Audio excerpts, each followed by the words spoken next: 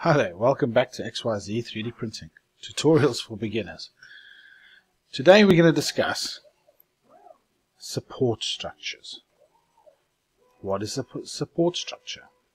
A ladder is a support structure, a pillar, a column, scaffolding.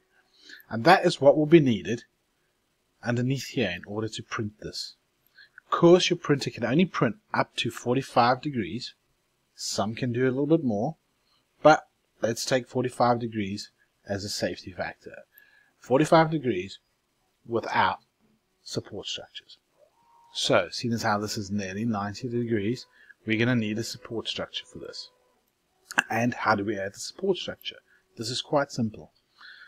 Let's go to our slicing area, go to supports, and add supports.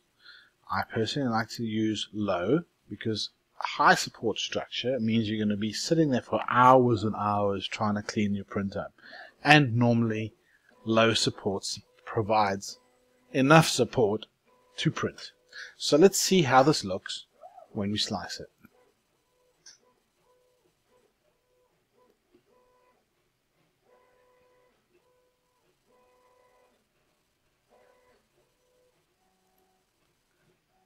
So, as you can see, it's added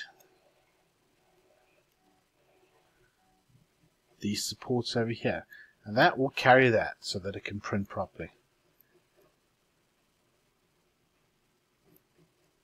And it's added support structure over there to print those two little round things. And that's it. Simple as that. Support structures on Xyzware. Thanks for watching.